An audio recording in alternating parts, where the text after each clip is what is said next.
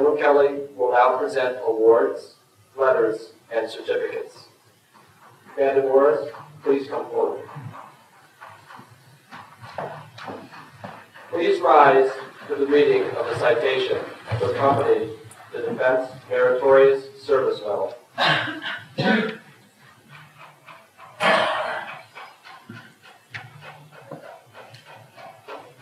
Citation to accompany the award of the Defense Meritorious Service Medal to Commander Linda M. Morris. Commander Linda M. Morris, United States Navy, distinguished herself by exceptionally meritorious service as Chief, Managed Care Division, Department of Defense, Health Service Region 5, from May 1998 to April 2000. During this period, the outstanding managed care skills, professional leadership, and ceaseless efforts of Commander Morris substantially contributed to the implementation of a managed care support contract. Her tenacious pursuit of beneficiary service spearheaded her division's successful implementation of numerous initiatives which reached beyond Region 5 to significantly improve TRICARE on a national level.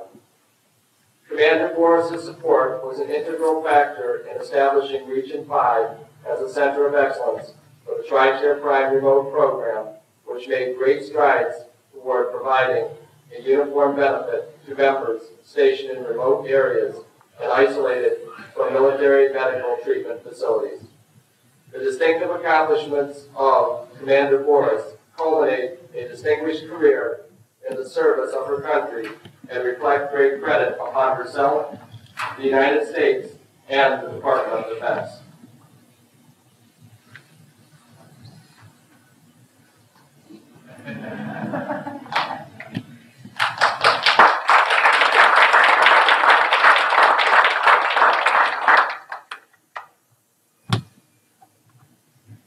Ladies and gentlemen, please be seated.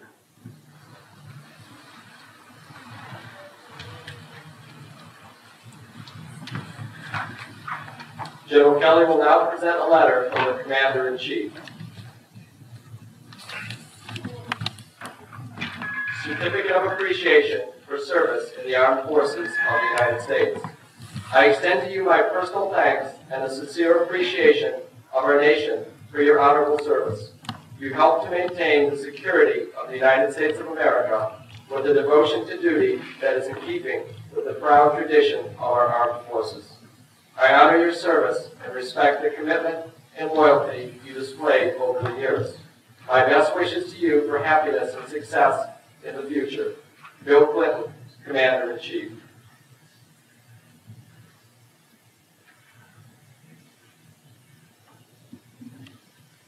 General Kelly will now present Commander Morris's parents, Leonard and Lorraine Morris, with a certificate of appreciation for their unwavering support for their daughter during her 24 years of naval service. Captain DeGeiter, please escort Mr. and Mrs. Morris to center stage.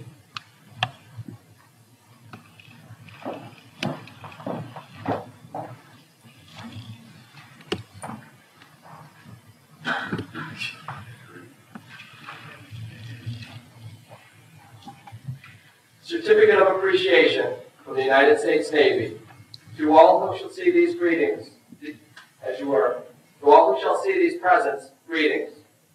To Mr. and Mrs. Morris, today after completing over 20 years of active naval service, your daughter has ended an honorable and faithful service to her country, and her efforts are sincerely appreciated. Such a rich and rewarding career reflects a strong commitment to the principles of freedom and democracy, and the belief that they must be upheld at any cost. That type of total commitment is not possible without the full support of the entire family. Although you may have never had to carry out a military order or deploy into hostile waters, your loyalty and steadfast support of your daughter's career can rightly be viewed as service to your country. That loyalty and dedication were significant sources of strength for your daughter during arduous duty and exemplify the highest tradition of patriotism. On behalf of the Department of the Navy and the staff of DoD Health Service Region 5, I extend to you a sincere thanks and express our appreciation for a job well done. Given this 10th day of March 2000, Joseph E. Kelly, Brigadier General, United States Air Force Medical Corps, Lead Agent, DoD Health Service Region 5.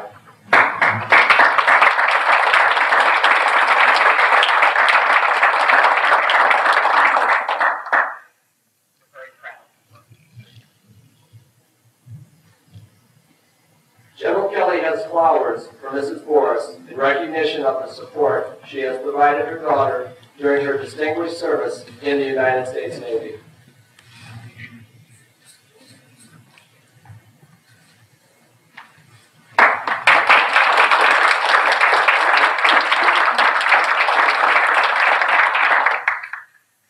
Thank you all for being here for Linda. General Kelly has an Air Force Medical Service coin for Mr. Boris in recognition of the support he has provided to his daughter during her distinguished service to the United States Navy.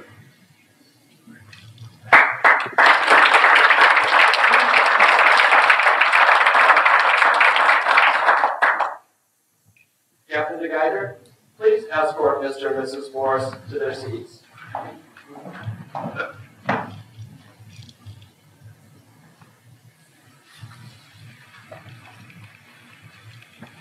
General Kelly will now present a certificate of retirement to Commander Boris.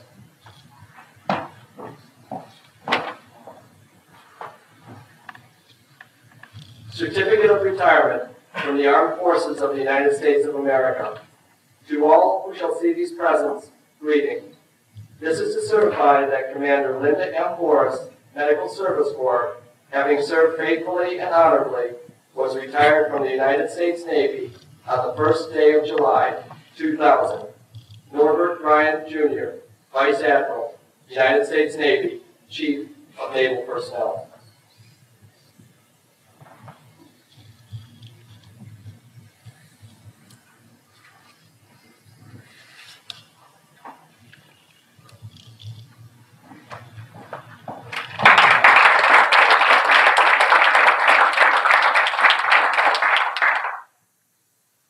Tonight will now present Commander Boris with the flag in honor of her 24 years of naval service.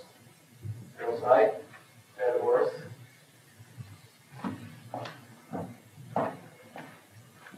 The flag was flown over the United States Naval Memorial, Washington, D.C.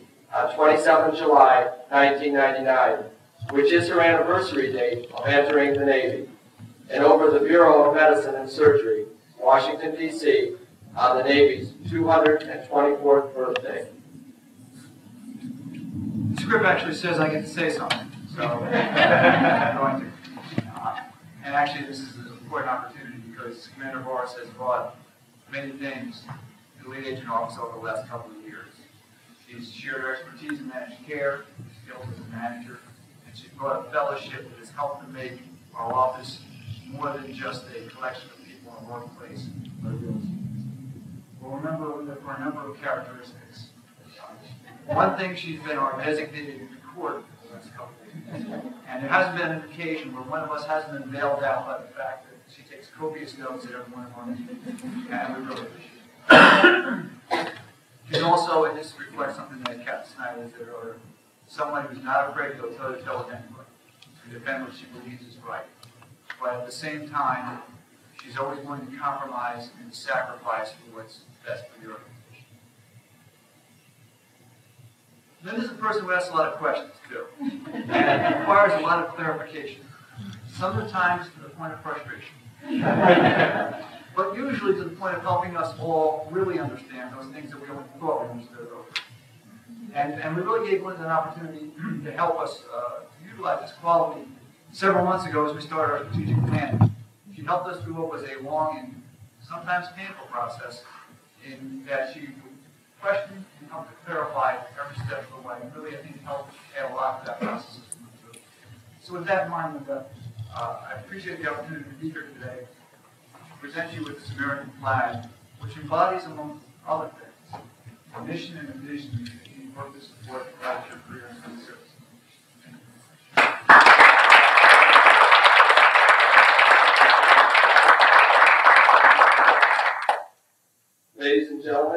It gives me great pleasure to introduce Commander Linda Forrest, Medical Service Corps, United States Navy.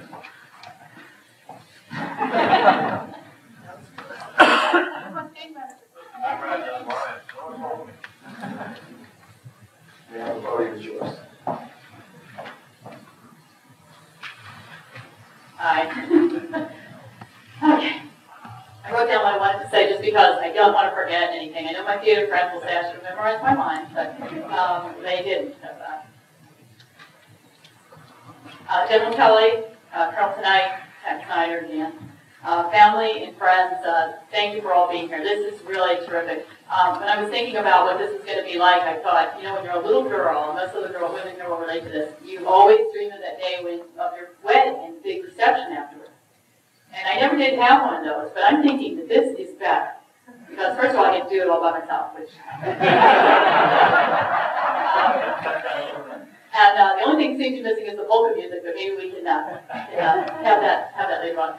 I really appreciate the number of different families that I have here in this room today, and of course my biological family, my mother and father, my Aunt Pat and Uncle Bob, and my doggy cousin Benji, who's out in the van, who was very well groomed for this. I really wanted to have it in the ceremony, but I didn't think the club would let him. My surrogate family here in Ohio, since I've been here, my Beaver Creek Community Theater family over there, and they have really been like a family to me since I've been here and have taken me in and trying not to let me leave, but I'm trying to take them with me. So, some of my good friends from out of the area, Dave, Sandy down here in the back there, and of course Dan, who wins the prize for coming the farthest from Washington State. And all of the people, especially, who it has really been a great honor and a pleasure to work with the last 22 months. It actually has been that long. It's been at the lead agent's office. You're my comrades in arms, and it has been such a fun experience in the office because of everybody who's in this room from the office here. It really has been fun. I want to thank Lieutenant Seaworth and the committee for putting together this really terrific ceremony and this luncheon, and for making sure that I have a real Navy retirement here. I'm really worried about that, coming to Air Force country, that I wasn't going to be able to have a Navy retirement, but she managed to do it. And so I especially want to thank the Sea Cadets. You guys did a great job with the color guard, and Chief Salmons for being here with the bosun's whistle. It's hard in Dayton, Ohio to find some of that Navy talent. All of you have really made this day such a special event. But I especially wanted to thank especially my good friend Dan Snyder, who's been a great mentor to me, and for being here. And he and I have known each other since I first got commissioned in 1983. And my first duty station was at the Naval Medical Clinic in Annapolis. And I really don't know, seriously, if I would have made it as an officer, made that transition from enlisted to officer if it hadn't been for Dan. Because Dan had done it, and he was sort of a buffer between me and the XO at the time. You probably remember we had kind of a tough time. And I'll never forget that talk I got in the XO's office one day when he said to me, "Lieutenant Boris, you better get on the party line." And I thought I had gone to Russia. I was so scared. But Dan kind of helped me understand, that being an officer is very different than being enlisted, and really helped get through it. And I just wanted to tell a little story that really epitomizes how Dan has been for me my entire career. When we were in Annapolis, Dan used to give her the customs confiscated boat that he used to keep over at the naval station, and if you put so many hours of work into it, you could take it out. And Dan was skipper, and this boat was the Geronimo, and it was a beautiful 44-foot new quarter. And a bunch of us used to go out on it on the Chesapeake and go sailing. Well, one day we were going to pull up alongside, for some reason I don't remember, to the academy. We were going to get off on the academy grounds, and it required pulling the boat up along the seawall. Well, Dan turned to me and he said something to the effect of, "Linda, why don't you go ahead and take it in?" No. I have trouble parallel parking my little Subaru, and he's asking me to parallel park this 44-foot sailboat. This thing is huge against the seawall. Well, Dan, in his usual style, told me, "It's okay, you can do it." Coached me through the entire thing, talked me through the entire thing, and made me feel like I was doing it. But despite the fact that if he had not told me every single thing to turn the wheel, okay, turn my car, do this, do this, do this, I would never have been able to do it. And then congratulated me when I was done, told me what a great job I did. When I know that I really did do it, that he really did it. But he's always been that way. He's always made, I'm sure he does this with everybody, makes them feel like very proud and very able to do something that seems impossible. And I think that's obviously why I've asked him here today, and I think that's probably why he accepted me, because of that part of him. There's always a lot of pressure when you get up there to say something really profound, and this is my day, so I didn't want to work that hard to come up with something. So in keeping with the multimedia, I'm not going to do my gypsy now. I'm not going to. I brought with me some of the. I'm a pack rat, and I have, which is why I'm single and need a 3-bedroom house. But I brought with me some of the souvenirs that I have collected over my military career, because I do sit down and I look at these things from time to time, and I remember, remember when I did this, and it really makes me aware of some of the really neat things I got to do while I was in the military. Some of the things that were fun, some things that were challenging, some things that were difficult, but they've all been really great. So I wanted to share some of those things with you. And it's just here. My parents had saved the letters that I wrote when I was in Army boot camp. And they gave them to me a while back, and I just wanted to read this one part. Let me know if you can't hear me at any time. This one letter, November 29, 1974. You know, you said that everybody gets hysterical when you tell them the things I have to do, like ironing beds. We know I had to iron the cup on our bed in boot camp. Well, there are a lot of dumb things we have to do, but we don't even think of them as dumb things anymore. We just do them. I've been in boot camp for a while now. When I was in processing, I couldn't help but ask myself again and again, what am I doing here? Now I don't do it anymore. I haven't found the answer to it yet, but I've just stopped asking myself the question, which is amazing. I've stopped asking the question. It doesn't matter why I'm here. I just am. It's my life now, and the Bay is my home away from home. So that I had noticed through the letters that this is kind of evolution of my sense of why I was a purpose and why I was there. And when I read that, it's very profound. I was 19 years old, think about how profound that was. I did have a packet. I did open up MREs from the Army. Hey, Daryl. I remember writing back home and asking my father, do you know what an azimuth is? We're learning to do that. I had saved a whole package of material from when the South Vietnamese orphans were airlifted after the fall of Saigon. Of course, it made a lot of the media, a lot of the press, and I had the good fortune of being stationed at the Presidio, San Francisco at the time. And they called upon some of the medics at the time to come in and help with the babies and the children. They put mattresses out in this huge gymnasium called Harmon Hall on the Presidio. And I would go and volunteer, and sometimes at 2 o'clock in the morning, and I'd be walking up and down pacing the floor with these kids whose clocks were saying it was a different time. And this is a picture of the hall where I worked, and I'm not actually in this picture, but this was from Time or Newsweek, of all the little children on the mattresses at Harmon Hall, little Vietnamese orphans during the orphan airlift. I got to do a lot with that. I got to take the kids to the airport to meet up with their adoptive parents, and just got to do a lot of really neat. It was a really special thing to be involved in. This is my California State psychiatric technician license. Actually, you didn't have to. When you were psych tech, you didn't have to get licensed in the state where you were, but a lot of us did it, just to have it in case you wanted to moonlight or something. And it was a badge, it was like passing your board for ACHE. You have to take a very difficult exam, and so it was kind of a badge of courage to do that. So that was my license. This is a program for my graduation ceremony at Forest School. I was a valedictorian. That was a lot of fun. This is my earthquake survival handbook. I spent a total of about 6 years in the San Francisco Bay Area, and you have to have this book because, there's how to survive an earthquake. And I love the San Francisco area, but I would never go live there because earthquakes are very, very scary. But I did learn that don't panic, which is always the first thing in an earthquake survival thing. It really has stood me in good stead throughout my life because I remember that in certain situations I've been in, and first, don't panic. This is a little brochure from the Officers Club at Newport, where I went to officer indoctrination school after I got commissioned. When I was up at Annapolis after I first got commissioned, the Beirut bombing happened. And this was an article, or actually a list that I had cut out of the Washington Post, 28th of October 1983, and it's a Beirut casualty list, and I had highlighted and underlined all the corpsmen that had been killed in the Beirut bombing. This is a flight suit patch. Our Air Force folks probably recognize this. Do you guys have these? This is from 1827 in Corpus Christi, and one of the guys gave me the patch from his uniform. I didn't do anything to get it, I really didn't.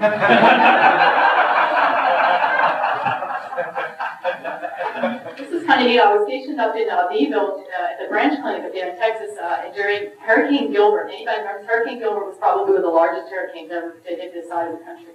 I don't know about ever. It was Category 5. It was over the Category 5. It would have been Category 6 if they had one. The meteorologist up there gave me this meteorological map that you can see. Here's Texas right here, the coastline of Texas. Just this little area right here. So it gives you an idea of how large this thing was. Fortunately, because it was so big, it made its own atmosphere. It did not go up the coast. It went straight into northern Mexico, where it was a relatively unpopulated area. We were spared from this hurricane. We had the clinic all boarded up, and we got to go through the drill. We got to go through the disaster drill, and didn't have to have bad luck. This is a little soap from the Q. It's Snoopy Point. I had to go out to the Philippines for on an investigation, and it still smells really nice. So, I was probably almost 10 years old, and it still smells good. This is my luggage bag from Manila. That was in Manila, the airport. That's an incredible experience. Nobody has luggage, they all have cardboard boxes. I have not opened this. I'm hoping someday it's going to be worth something. This is an unopened package of Desert Storm trading cards. I don't know if someday they'll be worth something. And this is a T-shirt. I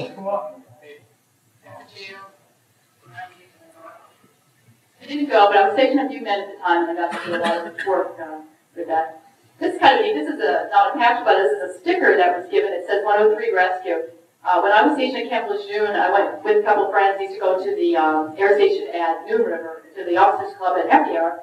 And one day I was there with a bunch of friends from the hospital, and there were a couple of guys there from the Canadian Defense Forces. And they don't have different branches in the service, they just have the Defense Force.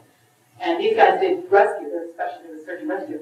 And we taught this one guy, me and another girl who was a nurse from the hospital, taught this one guy how to do the electric slide. He'd never heard of it, never seen it.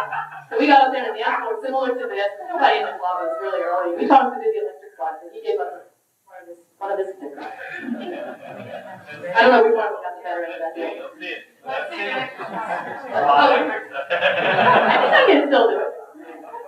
This is called the Comfort Free Press. When I was on the Comfort and went to Haiti, the radio operator for the Military Sealift Command, he put this together on like a weekly basis, and he would cut out articles. Somehow he'd get a hold of newspapers. God only knows how, because we couldn't get them. But he put Dear Abby and cartoons in there, and then some of the news and some of the message traffic all in there, and he would distribute this. It was sort of an underground newspaper is what it was. So it wasn't distributed widely, and you kind of had to, you get kind of dog-eared. People pass it around like, I guess we're going to Playboy magazine or something. This little cartoon on the front, you see the hospital ship going over the falls, says Navigator, later the bridge on the double. And this was the notebook that I carried around with me. It was only a 6-week, but it felt like a 6-month tour. And I carried in my back pocket my khakis and everything that went on that I had to remember during the cruise. I wrote in here, I have things like the patients that we got, some of the Haitian citizens that we got. There was a reporter who got shot in the head. Unfortunately, we had, the Navy only has a few neurosurgeons. We had 2 of them on board, and it's fortunate for this guy that we did, because they were able to save his life. But, so I have a little information like that I can look back on and remember some really good things that we did, even though we didn't have to obey Haiti, which was great. This was my favorite congressional inquiry, and I saved this because now you guys are gonna like this. Anybody's ever worked congressional is gonna love this, because we've all probably had one just like this. I was at UMed and I was working congressional, and this is what they wrote. This is what actually this was the staffer that wrote this, and Bob is the congressman. Wants Bob to do something about the fact that Naval Hospital has a seagull rather than an eagle at the top of its flagpole. Veterans do not appreciate this. The seagull is not the American symbol. Said he wants to have the congressman handle this because he is a Democrat and Jewish. So I sent this to my counterpart at Naval Hospital San Diego, and I wrote, Ron, believe it or not, we actually got a congressional inquiry asking why there is a seagull, I said eagle, on top of the flagpole at Naval Medical Center San Diego. We took the tasker back to Med 03 as, quote, not under our area of expertise, but just out of sheer curiosity, exactly what is on the top of San Diego's flagpole. And Ron wrote back, emailed back, Linda, after I finally stopped laughing, I checked into it. Admiral Nelson, who is now our Surgeon General, he was the commander at the time of San Diego. Admiral Nelson had already received probably the same inquiry and has submitted a written response to UMed. He is an avid bird watcher, as you may have heard. In got out his telescope and personally viewed the alleged seagull. It is indeed an eagle, although somewhat stylized, gold-colored, and in full flight. It could possibly be mistaken for a seagull from ground level due to the shape of the wings and the height of the mast. Official evaluation, eagle. That's how we spend our days at UMed, makes you wonder what we do. This was a matchbook in the Metro 29 diner table. I think this is where we used to go to lunch. I don't remember. It's a great place to go to lunch and get away from Washington. And this is a Metro, the old recognizable Metro ticket. I'm almost at the end, don't I? This is one of the sadder times. I could not get a paper the next day because everyone had bought up all the papers. So this is like the following day, the New York Times, after Admiral Ward, our chief of naval operations, had committed suicide. And one of the folks that worked for me, she had duty that day, and I talked about having a bad duty. She told me about it. We all just couldn't believe it. And we were hearing about it as it was going on and watching it on the news as they were running to the Navy Yard and trying to make heads or tails out of that. I'm not sure anybody ever did. And the last thing that I have is really has become very, really a treasure to me this year because, as you know, Zachary Fisher, who's the great philanthropist who's responsible for the Fisher houses, Fisher Nightingale houses, which, for those of you who don't know, they're the equivalent of Ronald McDonald houses. And he has them built on military bases where there are large medical centers for families to stay who have critically ill patients in the hospital there. And I was, this is one of the Simon Fan gave me, an ACHE thing, is to write up Zachary Fisher as honorary, to be nominated as an honorary fellow in ACHE, American College of Healthcare Executives. Now, like I always do when I'm given something I don't want to do, I grumble when he gave me to do it. But I am so glad that and I actually cursed the whole time I was doing it because it was real pain, but it's great, but I was so delighted to be able to do it because I got to meet him at the ceremony, and he was relatively frail at that time. He was in a wheelchair, and he autographed my program. He wrote, "Linda, what an exciting day for me." And he told me with great sincerity that this was the most exciting thing that's ever happened to him. This man had been decorated by the president. And he said it, with great sincerity, this was so exciting for him to receive this award. And then he wrote me, or he signed a little personal note to me later on, and I've always saved that, and they've become real special this year when he unfortunately passed away. So that's kind of my career, a collage of my career in a box here. Get it all back in. Keep it in order anymore. In closing, I want to thank General Kelly and Colonel Tenai for being such great people to work with. General Kelly, I have to say this now because I'm almost out, but he's like the coolest flight officer I've ever met. He's just so cool. And I know that sounds like a 19-year-old, but he's so smart, and yet he's such a people person. We often don't see that as you get more senior. You usually see one or the other. Someone's very, very smart, or a great people person, but not too smart. But General Kelly is both. And it's true. It's true. I don't say that because I really have been in awe of both of you, and I have tried to learn so much and absorb as much as I possibly could from even Colonel tonight, even though he's a left-handed doctor from New Jersey. Which for some reason he used as an analogy for stupidity, but I never thought of it. And you have given me things that will be of use to me in my rest of my life.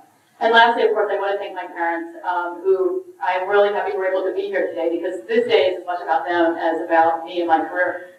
Whenever my friends used to talk about their parents, they'd always say things like, my parents are bugging me to come home, they're always interfering with my life, or, they're always telling these bad stories about their parents, and I would just sit there and go, too bad, because my parents have never given me a negative story I've ever read to tell anybody. They have just been the greatest parents, and I always think maybe it's because they were so young when they married and started having kids. It's been like growing up with an older sister and brother who were great teachers and great mentors, but without being that sort of clingy, interfering kind of thing sometimes parents can be with their kids. So in everything that I've done, I have always tried to use them as a compass, and I've constantly tried to assess whether they'd be proud of me and the things that I was doing.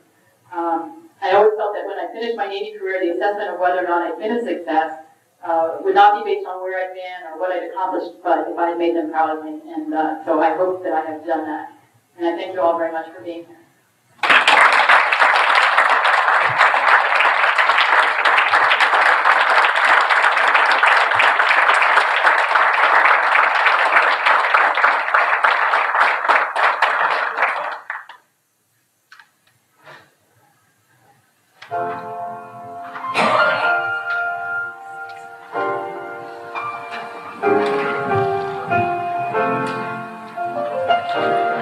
Not today.